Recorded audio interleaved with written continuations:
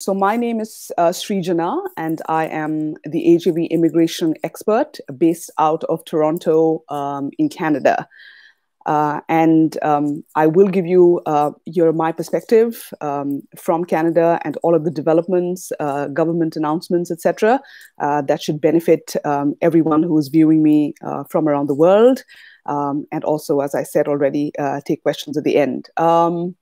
It's sort of a rather cold morning in Canada, and I hope for people joining me from India and from the rest of the world, I hope you're all well, and that this will be an informative session for everyone.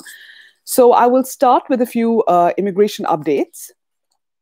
The first one, of course, is COVID related, and since this particular story has, pretty much taken over the world. There have been a few student-related COVID updates, that the government has made, and I will come to about 2 or 3 announcements. The first one was with regard to can students travel to Canada. And this isn't necessarily a recent update, but it was an update that came a while back, but is still very pertinent and important for students. And the update is that if you have an approved study permit, and if you are studying at a designated learning institute whose COVID plan has been approved by the provincial government, you can travel to Canada. So, there are no restrictions. You can come in at the border. They're going to ask you about which institute you're going to be studying with, and if their plan, COVID readiness plan, has been approved by the provincial government. And if the answer to that is yes, then you can come and study in Canada. If you want a list of all designated learning institutes whose COVID readiness plans have been approved by the government, the list is there on all of the Government of Canada websites. Whenever you are taking information on Canada, immigration rules, etc. in particular, make sure you're always going to the government.ca site, because information from any other site or from any other publicly available source cannot, of course, be vetted. The second update, of course, is the associated one relates to COVID, which means you have to provide a COVID negative result to the airline when you're boarding your flight. And when you come here, there is a mandatory 40-day quarantine period, of course. So all of those arrangements have to be made before you travel to Canada, that you have a secure place where you can quarantine, and that you will have help provided, in terms of all of your needs once you're here. Biometric centers, etc., in India are now open with appointment only. So you have to contact the biometric center in advance, get your slot, and then go there on that designated day and time to provide biometrics. The visa offices are still accepting and processing applications online. So that continues to be, a process that's going on fairly, business as usual. But of course, there are associated delays with processing, but there is no stop to the accepting of applications and the processing of those applications. The other important student-related announcement has been for students who were on postgraduate work permits. So many of you may be aware that after you study in Canada, after your study period is over, you get an associated postgraduate work permit that allows you to gather experience in Canada. So the latest announcement is that anybody whose postgraduate work permit expired on or after the 30th of January 2020, they have now been given extensions for another 18 months, and they have been given open work permits. And this is an opportunity for people whose job search or job hunt was impacted by the COVID situation, which I'm guessing many people were affected with, because the job situation during the time of COVID was tough. So anybody who was on a postgraduate work permit, who found it really, really difficult to find a job in Canada because of all of the, COVID affected the economy status, they now have an extension of 18 months. And this is, this is quite, it's quite an exceptional sort of announcement, because the postgraduate work permit is a one-time allowance for students to find work. And it's never happened before that people were given another opportunity to move to another work visa right after their postgraduate work permit. But this is tough times, asking for tough measures. And because the government is cognizant of how difficult the times have been in terms of finding employment, they've been given the opportunity to work for another 18 months. And people who had postgraduate work permits that expired on or after the 30th of January 2020 can now work for another 18 months. Another announcement that happened just the day before yesterday was the announcement on cooperative programs. So students who are on co-op programs, whose study permits and work permits are being processed, they can actually start work either in their home country or they can start work for a Canadian organization, but they can work from home. So this is another sort of development. And this is, of course, I guess the government, facilitating the movement of applications as much, even during times of COVID. And this is the one differentiating factor, I guess we can say, with Canada, that while a whole lot of other countries have come to a standstill in terms of visa application acceptance and processing, Canada continues to make, progress in terms of trying to bring people here. And we know students is a significant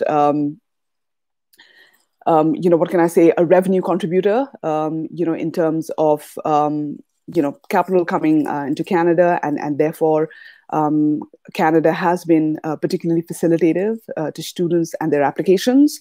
And, having made, I guess, my point on all of the updates and the announcement that the government made, I think it's a good segue into our next segment, which is the study to decide pathway in Canada.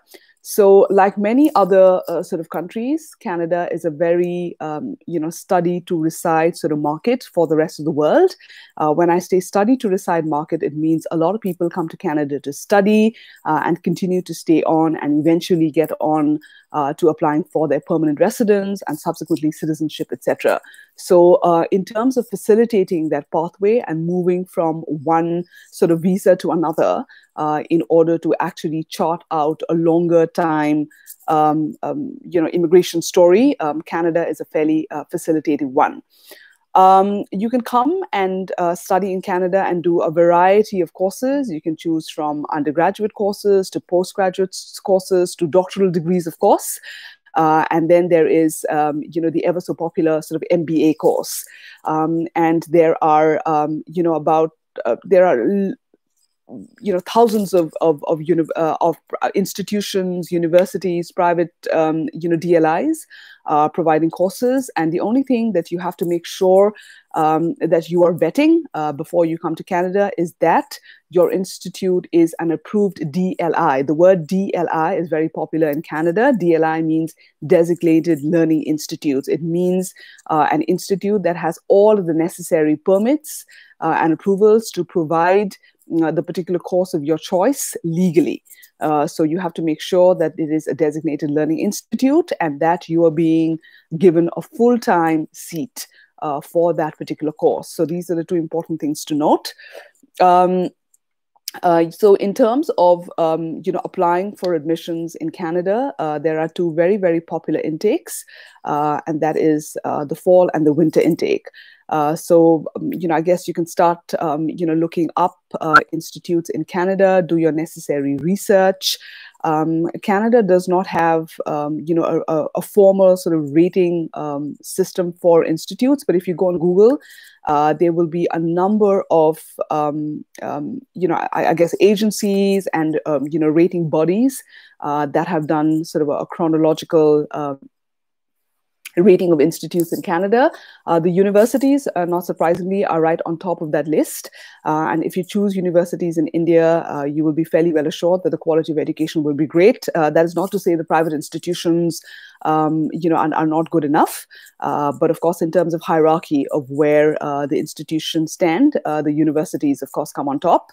And there are a variety of courses to choose from.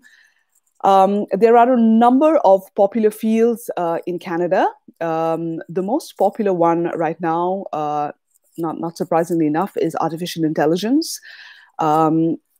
Quebec, which is sort of the French province in Canada, is the one that's becoming extremely popular for AI or artificial intelligence.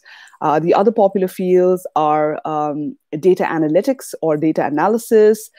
Computer science is very popular for students from the Indian subcontinent and the associated regions. Pharmacy is also very popular in India. At number 5, in Canada, sorry. At number 5, we have business. Number 6, nursing and midwifery is another popular area.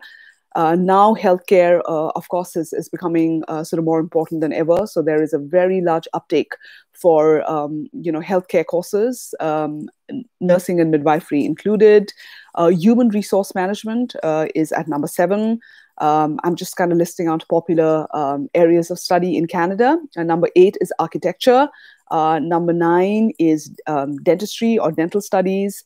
And then, we also have all of the other sort of, I guess, short-term certificate courses at the end of that list. So, and in no way is this list, a comprehensive one, but I guess it's only indicative of where students are headed. So, as expected, a large chunk of it are the IT courses, so AI, data analytics, etc. And then we have healthcare, and then we have sort of the general business, human resource management, marketing, sales, etc. kind of courses. So once you've chosen your field of study or course in Canada, you will of course apply for a study permit and a TRV, and once that is approved, you make your way to Canada and then you start pursuing your course.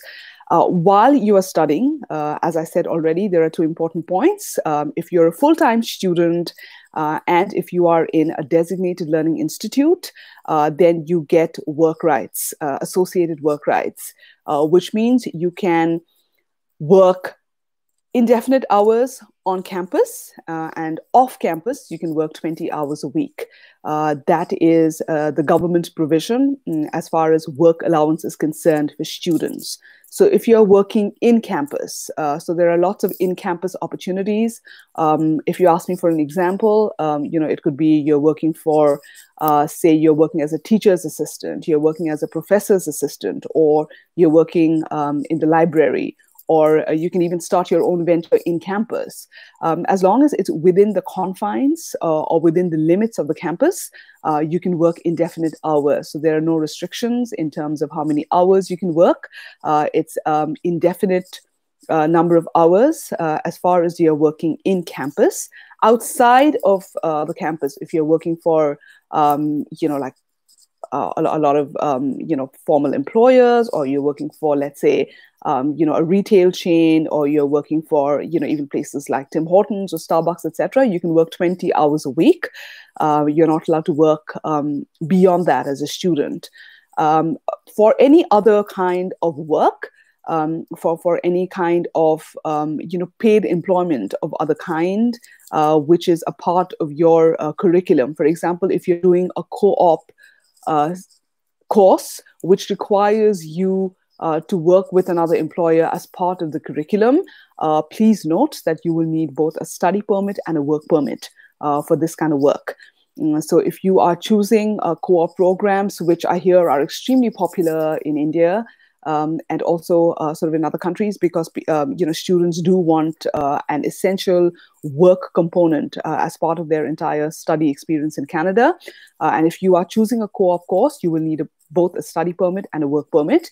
And this will again mandate the number of hours that you can work.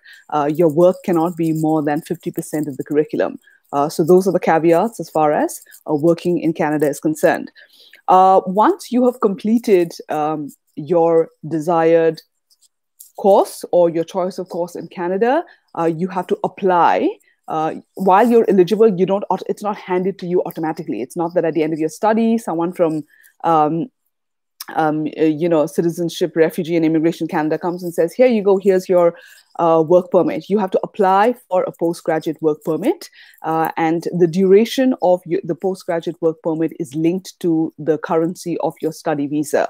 So if you have done any course that is under 8 months, you are not eligible for a postgraduate work permit at all. And if you have done a course between 8 months and 24 months, the postgraduate work permit duration is going to be linked to the duration of your study permit.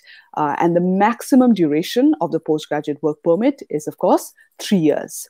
For people who've done a course of 3 years or more.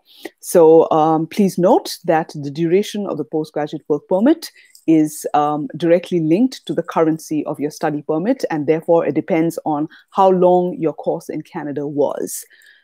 So this postgraduate work permit is what we call in immigration parlance, it's an open work permit, which means you can work for any employer anywhere in Canada, and you can sort of change employers at any point in time.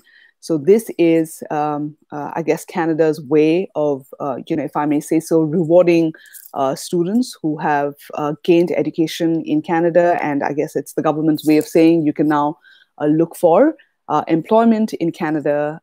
And the great thing about the postgraduate work permit is that it allows you a real shot at getting residence in Canada, because once you worked for a year in Canada under a temporary visa, postgraduate work permit included, you can then claim points for work experience in Canada and apply for residence under this particular class called CEC, which is the Canadian Experience Class, which means it is for those people who have acquired work experience in Canada. So once you have full-time paid work experience in Canada for at least a year, you can apply for residence under this particular category, which is CEC, the Canadian Experience Class.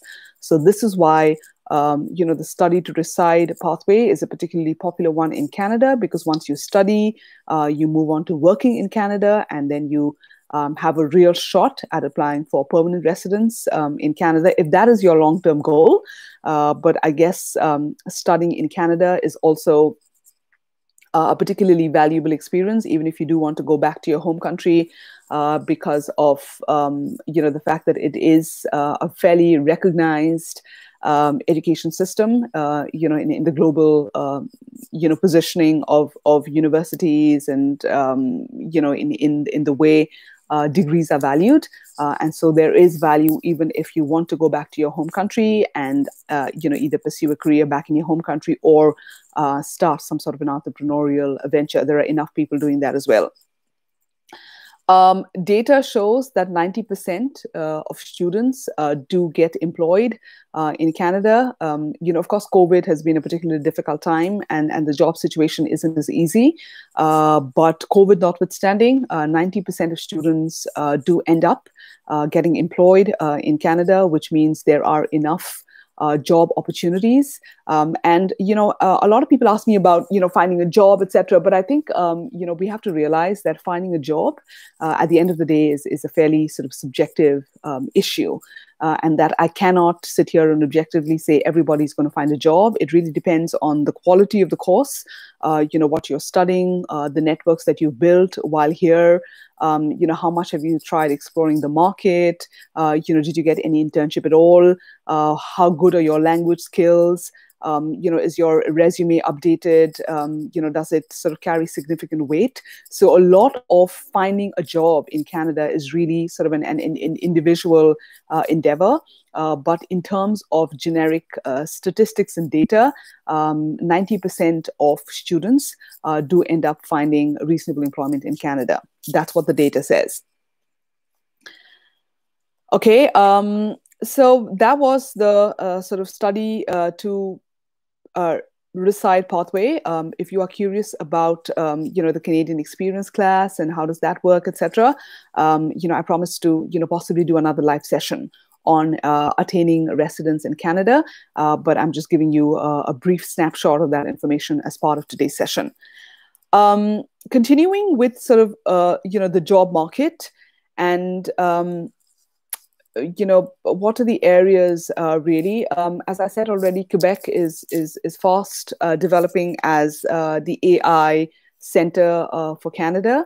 A lot of you may have heard of the province of Quebec, where French is popularly spoken as the first language. While it is advantageous to sort of know French already if you are coming to Quebec or if you are going to apply as a student, but that is not sort of mandatory in any way. You can learn French in Quebec after sort of you arrive here, and the provincial government has incentivized the learning of French for both permanent residents and students. So there are a lot of free French classes being offered in Quebec that you can be a part of. But work visas, study permits, etc., are being granted even to people who do not know French, and it's not a definite prerequisite. But anybody wanting to study and work in Quebec, it's important to realize that French is the primary or the first language, and that you will be disadvantaged a little bit if you don't know French, but you can very easily learn once you're here. Or, if you are sitting in India right now or anywhere in the world and toying with the idea of, learning another language, French might hold you in good stead.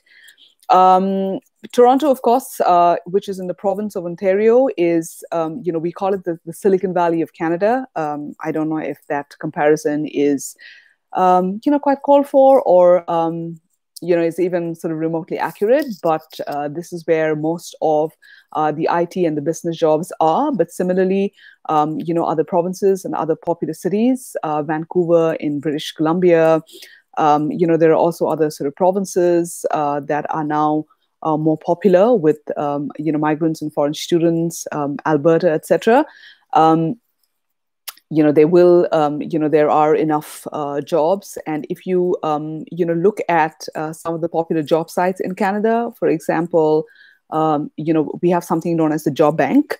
That's sort of the popular, repository of all open jobs in Canada. We also use a little bit of Indeed here. It's a fairly popular job site. There's one called All Stars.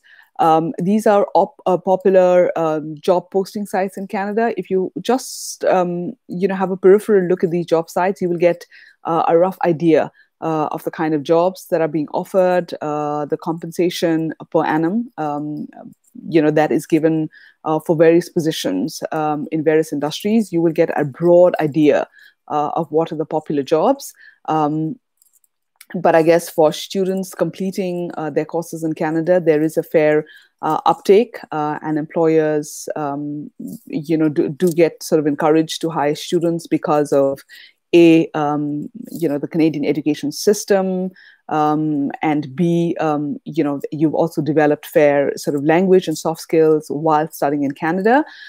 So you will be able to crack the interview better, or even sort of impress, the interview panel or employers, with your language skills, etc. once you've been here for a while. So finding a job, if you've completed a credible course from a DLI, should not be a particular issue.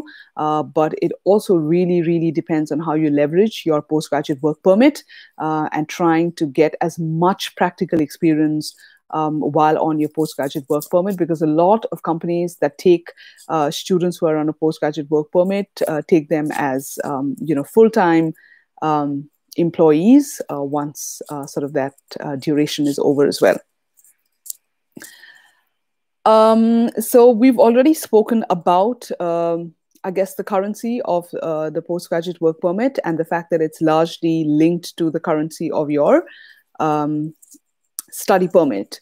And the maximum duration is, of course, 3 years. And the postgraduate work permit is a one-time permit. At the very start of this session, I spoke about government announcements and the fact that they were giving people on postgraduate work permits another 18 months, but that is an absolute exception. The postgraduate work permit is a one-time work permit, and once you've held a postgraduate work permit, you cannot get another one. You have to move on to other visas or apply for permanent residence in Canada. A lot of people, have asked me that, if I'm interviewed and if I'm applying for a study permit, is it kind of fatal to say that I want to stay on in Canada and apply for residence? The simple answer to that is that it isn't. Dual intent, what we call dual intent in Canada, is a real thing. Dual intent, as the phrase pretty much suggests, it means you have two parallel intents. One is to come to Canada and be on a temporary work permit, which means or to be on a temporary permit, which means to study in Canada, work in Canada. But your other real intent is to reside in Canada or to gain permanent residence in Canada. So, visa officers, I guess interviewing students or, looking at applications are aware enough that a lot of people coming on temporary permits want to actually move on to, attaining residence in Canada. So we don't have to veil that, or you don't have to necessarily camouflage that. It is fair enough to say that you want permanent residence in Canada as your eventual aim, if you're being asked or if you're being interviewed, or even when you have to write your, your letter of intent or your submission letter. Okay, so we will now, I guess, move on to the other. I'm also, going to continue to check if, there are any sort of pressing questions or comments, and continue with my updates otherwise.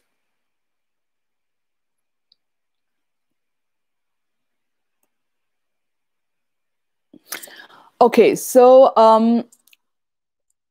in terms of, I guess, moving on to the next topic, which is the cost of education in Canada. If you are curious about how much, does it cost really to study in Canada, there is no, one answer sort of fits all here. The first answer is that it really depends on the course that you're choosing, but I can, of course, give you a rough ballpark. So if you are choosing an undergraduate program in Canada, it can cost roughly between $13,000 to $20,000 per year. And this is all figures in CAD, which is Canadian dollars. So if you're choosing an undergraduate program, it can cost you anywhere between $13,000 to $20,000 per year.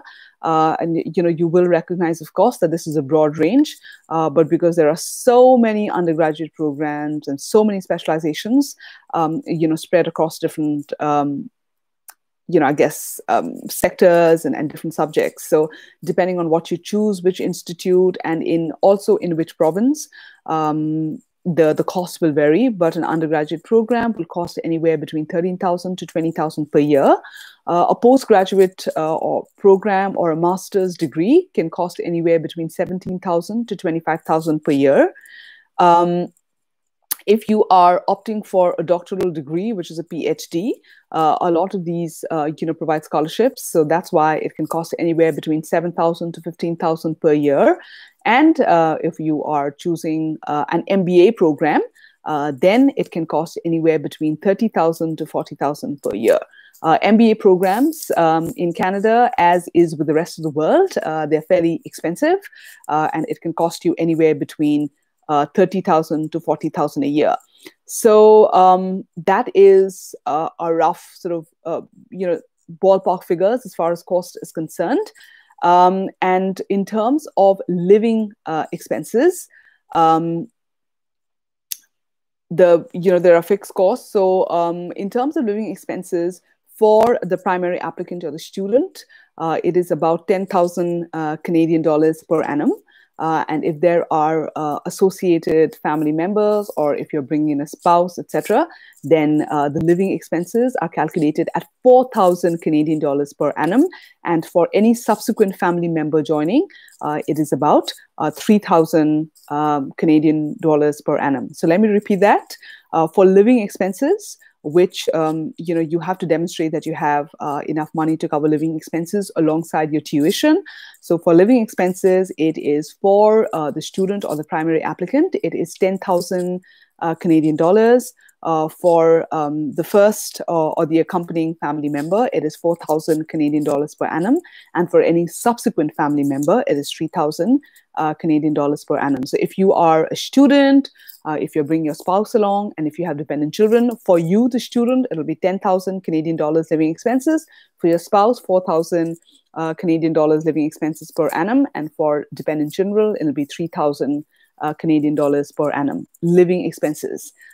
Tuition, of course, I've spoken about already. It really depends on which institute, which course, which province. Okay, so that's a spiel on cost of education in Canada. There are, of course, various ways of accumulating funds. Student loans continue to be popular. A lot of students from India in particular avail of student loans. The Canadian government website actually does have a list of banks that it's not a recommendation list of any sort, but I guess these are banks that have historically provided education loans, that have been accepted. So, and it's a very comprehensive list. It includes all of the big banks in India as well. So you can have check that list if you are going to opt for an education loan to cover your expenses in Canada.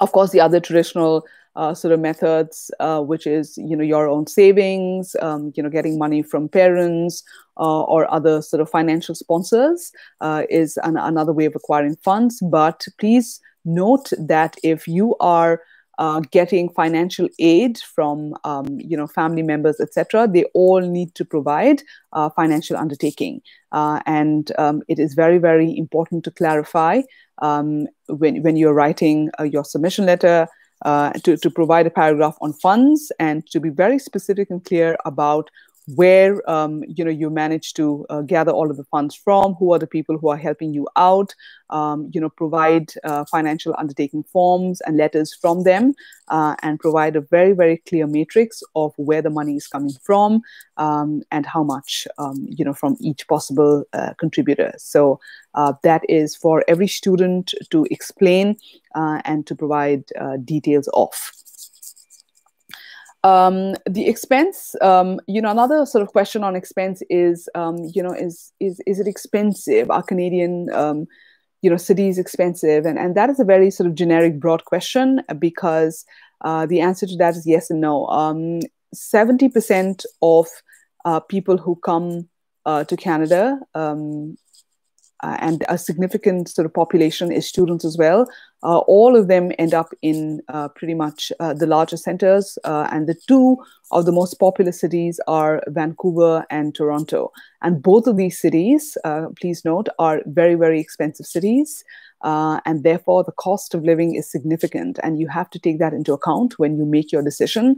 While there may be job opportunities and there might be financial centers and vibrant downtowns in these cities where jobs might be available in plenty, but these are also very expensive cities. So rent is expensive. An average one bedroom house, if you're bringing spouse and kids along, can be anywhere upwards of $2,000 per month. And of course, for students, there are a number of student accommodations, etc., that are available at a much cheaper cost. But overall, the cost of living is fairly high in any one of the bigger cities in the more popular provinces in Canada. And therefore, I guess, you can opt to make a fairly unconventional choice, in which province and where you want to study, etc. So cost of living, your cost of stay, etc., should definitely factor in as far as your research is concerned about where you want to study and where you want to stay, etc. Okay, so that was about the cost of studying. If you ask about scholarships, Canada is actually one of those countries that is right up, in sort of the hierarchy of countries in terms of providing scholarships.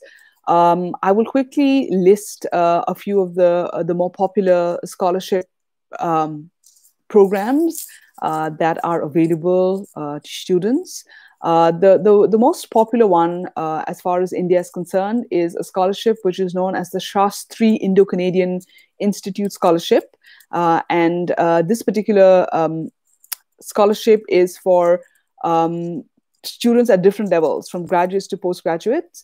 And it is also particularly research and training focused. So it is going to provide fellowships. If you want details, please Google all of these scholarships individually. I'm just listing out names for you to, have some sort of lead as far as your research is concerned. So the Shastri Indo-Canadian Institute Scholarship is a popular one for students coming to Canada. The other one is known as the Canadian Commonwealth Scholarship and Fellowship Plan. Canadian Commonwealth Scholarship and Fellowship Plan. This one identifies students with, high grades, intellect from Commonwealth countries applying to programs. But these are for advanced studies, so anyone doing a master's, a PhD program, etc. And I guess this is a significantly high amount. So the Canadian Commonwealth Scholarship and Fellowship Plan, you can check that as well. Provinces also provide scholarships to students coming to that particular province. So, for example, Ontario has the Ontario Graduate Scholarship Program, and this is for students opting for graduate studies in Ontario. You have to, the only prerequisite to this one is that you have to accept an offer from a university in Ontario. So that is the Ontario Graduate Scholarship Program for anyone interested in coming to the province of Ontario. The other program is the National Research Council of Canada, NRCC, also provides scholarships and fellowships to research students, I guess, anybody opting for a PhD, particularly in the field of engineering or other sort of natural sciences or engineering disciplines. So anybody who is watching or who is interested in doing a PhD in natural sciences or engineering, you should definitely be checking this particular scholarship or fellowship program, which is the National Research Council of Canada, NRCC scholarship. The other one is also, the other really popular one is the one that is given by the province of Quebec. So it is known as the Quebec Provincial Government Scholarship. And pretty much as the name suggests, it is only for students studying in Quebec. And it is for students who are opting for a course at a master's level or above. And all of these applications are assessed on its own merit. So you have to apply to the provincial government. If you Google this particular Quebec Provincial Government Scholarship, it's going to provide you details about where to apply, what to submit, etc. But you have to apply individually. There's Ontario, of course, has another popular scholarship known as the Ontario Trillium Scholarship Program. There are also a lot of grants by education bodies, like the partnership grants by Social Sciences and Humanities Research Council of Canada. And lastly, all of these scholarships are for PhD students and candidates. So anybody watching right now wanting to pursue a PhD, definitely have a look at some of the scholarship options available, because it's not just a scholarship, but it's also a very healthy stipend that you might qualify for. So that was a list of some of the important scholarships that Canada does grant. These are just the popular ones. Apart from this, every individual university or an institute will have provisions for granting scholarship to extremely meritorious students. So as part of your research, please have a look at the scholarships page that every university or institute will have, because there is a very high chance that you might be able to qualify for one of these, and that you will get a significant financial grant as part of the scholarship program. So that was cost and scholarships. What differentiates the Canadian? Why is there so much sort of hullabaloo about education in Canada, and why is it so popular? I guess that's a popular question. I guess one is the fact that Canada as a migration destination is extremely popular. If you look at the list of if you look at any list that is about sort of the best countries to live in and the best cities to live in, a lot of cities in Canada are very high on that list. It was also UN endorsed in terms of quality of life, that Canada does have a great quality of life. The fact that it is fairly immigration friendly, migrant friendly, offers very quick residence and citizenship is a definite. So as a destination, Canada is fairly popular. There's also a wide variety of provinces and cities to choose from. I guess work-life balance, many say that, but, that really depends on sort of what work with city, etc. But by and large, I think the quality of life in Canada has been fairly well endorsed, making it a fairly popular country to migrate to. So that's a definite reason why a lot of students flock to Canada to study. But if I talk about the education system in particular, I think it is comparable to some of the best sort of education systems in the world, the US, UK included. There are a lot of Ivy League equivalent institutes in Canada, very, very competitive, very selective in their choice of students. But of course, even in terms of teaching style, methodology, etc., Canada has a very, what we'd call in India, very sort of practical education system or style. A lot of the work for students is research work, and a lot of what we call assignments that students do themselves. It's not this route method if you go to class and you listen to someone and that's the end of your lecture and you move on to studying for your exams and graduate. That's not quite the process in Canada.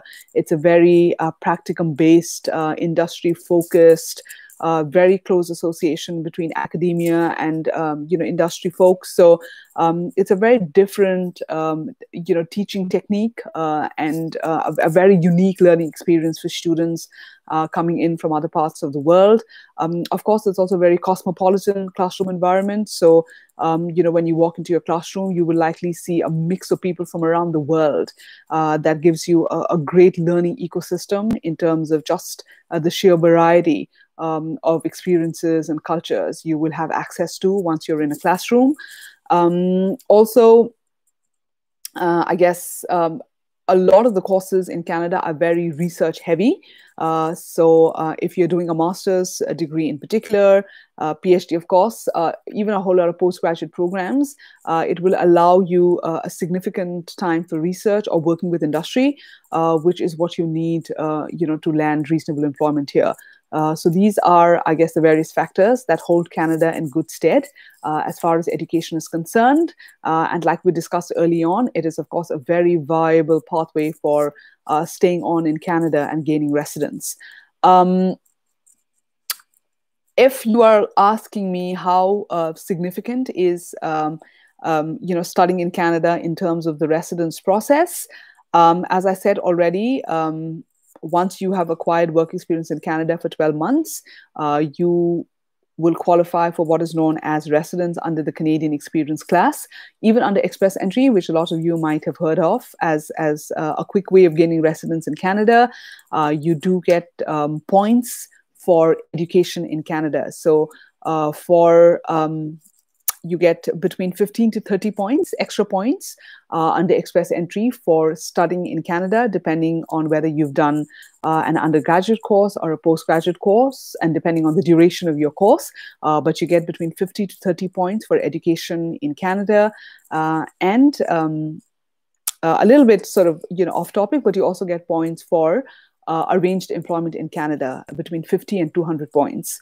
But finding employment in Canada when you're sitting in a country like India or when you are sitting in any other country is very, very difficult because before a Canadian employer hands over an offer of employment to a foreign worker, the employer in Canada has to prove to the government here that there was nobody in Canada who had the skills to do that particular job. So they have to advertise that job in all of the important work forums and also interview any permanent resident / citizen who applies to that particular job. So that is a very, very difficult, long-drawn process, and it's handled by a government body in Canada known as ESDC, Employment and Social Development Canada. So, handing over employment to a foreign worker by a Canadian employer, that is not an easy phenomenon at all. So, if anybody is promising you employment in Canada and saying, oh, you'll get a job offer, it's easy, just pay us whatever amount, please be a little bit skeptical and critical of information like this, because especially now in times of COVID, where a lot of people who are here already are finding difficulty with finding jobs, offering that pressure job to somebody sitting in another country is a near impossible feat.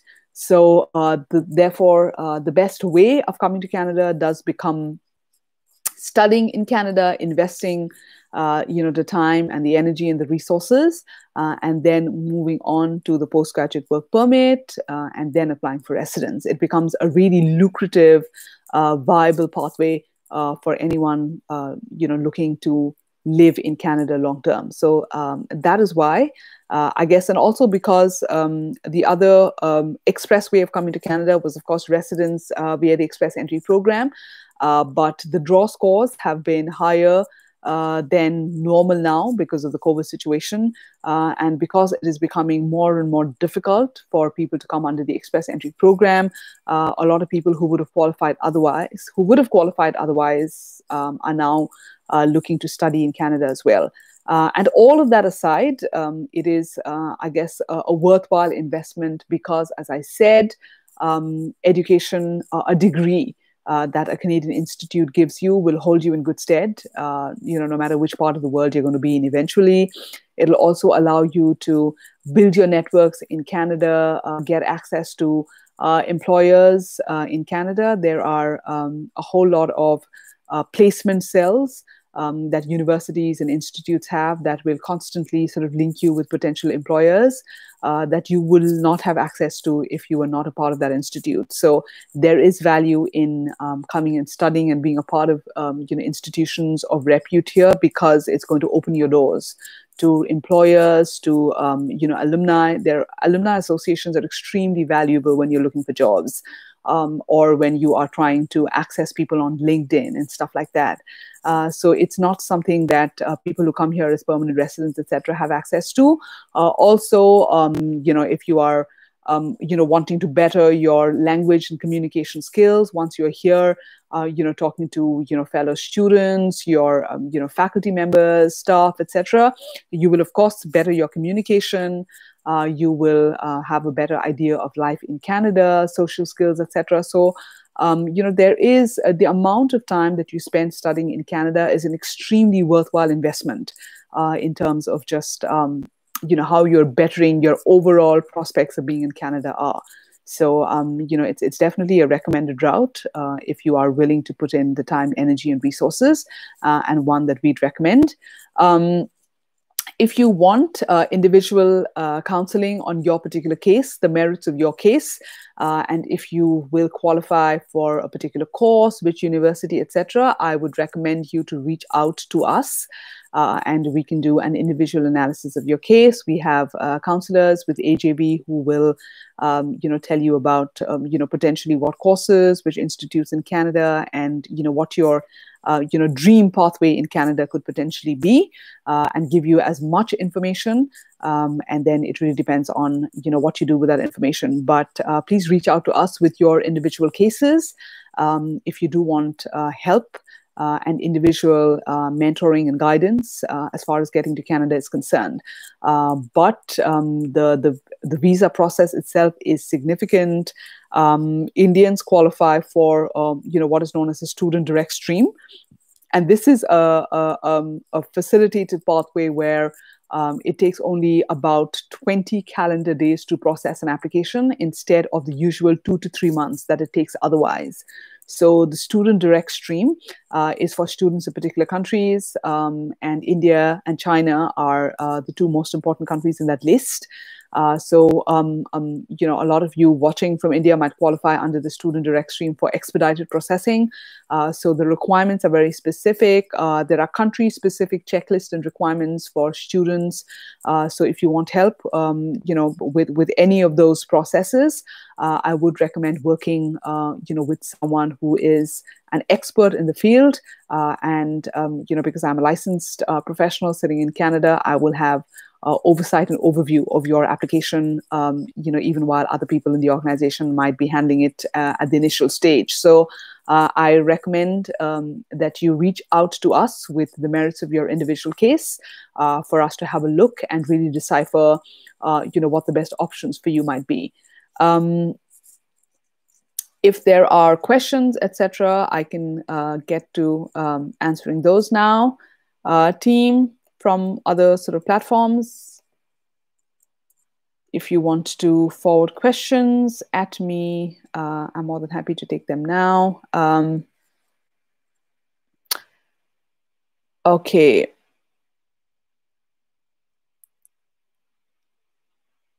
Yes, the question on, okay, I may not have covered this already, but there is a question on spousal work visas, which is a good question. So when you are coming to Canada as a student, as long as you're a full-time student and enrolled in a designated learning institute, you are allowed to bring in your spouse.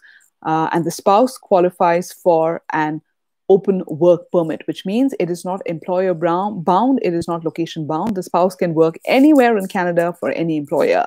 And the duration of the spouse's visa is linked to the duration of the student's visa. So if you have a study permit for 24 months, the spousal open work permit is also going to be for 24 months. So the currency of your spouse's work permit is linked to yours.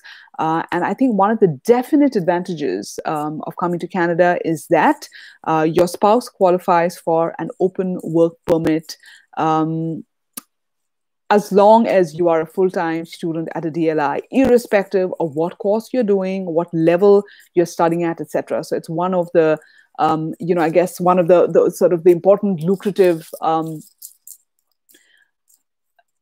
points, or it's definitely an attractor as far as students is concerned, because you can bring your spouse along and they qualify for an open work permit. As far as the application process is concerned, the spouse can apply at the very start with the student, or the spouse can apply separately, or the student can also apply on behalf of the spouse or put in a spousal work permit once the student is here and has commenced classes. So there are various options. A lot of people believe that, if you put in a spousal application at the very start, it might delay the student application process. It's not entirely vetted information. There might be merit in that thought process. So if a spouse wants to apply at a later stage, then that does become an option as well. But, there are basic, documentation required, which is, of course, the marriage certificate, or if it's a recent marriage, etc., then details of the ceremony, and of course, passports with the name of spouse, etc. So all of the sort of regular documents that you would need to prove partnership are the documents that you would need here as well. But the fact that you can bring your spouse along and that it's not really level dependent, and the spouse qualifies for, or the partner qualifies for an open work permit, is of course another one of the very lucrative tenets of this whole process. So thank you for that question. It's a good one, and one that I should have covered. Yes, you can definitely bring your spouse along, and spouse can come on an open work permit. Yes, so the maximum duration of the post-study work permit is 3 years. And minimum, of course, is 8 months. If you've studied 8 months, you're open work permit will be of that duration. If you have done any course under 8 months, you don't qualify at all. But the more popular duration is 2 years. Anybody studying between 8 months and 2 years, which is what the majority of the course durations are like, then the postgraduate work permit is also for 2 years. The sort of likelihood is that in the 2 years, you would have acquired enough experience to qualify for residence under the Canadian Experience class. So it gives you enough time to acquire those points, make a residence application, and actually get an approval. So it's a great sort of, as I said already, it's a great study to reside pathway. So that was on the duration. We have a lot of individual sort of questions on particular cases. So, I guess we will have someone look at your credentials and get back to you. You can always sort of reach out to us. And there was also a question on scholarships. So I listed a whole lot of scholarships. Apart from that, scholarships are granted to meritorious students by faculty members and institutes themselves. So, if you are, reaching out to institutes and universities in particular, you have to apply for scholarships. It's not that they're going to pick up your profile and give you scholarships. That might happen in a few particularly meritorious cases, but you have to apply for scholarship and provide all of your sort of necessary documentation. So apart from the ones, the broad scholarships that I listed earlier, that are provided by governments, the federal government, provincial government, education bodies, etc., individual institutes and universities will also provide scholarships, so you can reach them individually. Yes, there are, I guess, questions on engineering courses, nursing courses, scholarships, etc. Those are, there are enough institutes providing engineering, nursing courses, healthcare courses in Canada. Reach out to us and we will help you with which is the best one. And we can also look at scholarship options that are available for all of them. Okay, so, I guess that was about the study in Canada proposition, and I am hoping that I have covered all of the important points, including all of the government announcements at the very start. The good news is that if you have an approved study permit, you can still come to Canada, start your classes, but please make sure that the Institute has an approved COVID readiness plan. All of this information is on the Government of Canada website, the govt.ca website. Make sure you are depending on this particular website alone for official information. And you have to have a quarantine plan.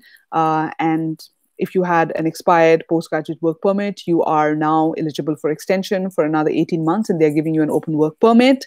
And the other important announcement was anybody on a co-op program can start working either in their home country, or that they can take employment from a Canadian employer and start working from home while in India or any other country. So these were the important announcements as far as students is concerned. I will, of course, make a comeback and do live sessions on other important processes, categories, etc., to continue linking this as part of your overall Canada immigration story. But whoever did participate today, thank you very much for watching. And as I said already, please reach out to us with your individual questions and queries, and we will try and do an intelligent sort of dissection of your case and see where you stand and what can be done. So thank you, everyone, for taking the time out to hear me out, and I look forward to interacting with you in the days ahead. Thank you very much.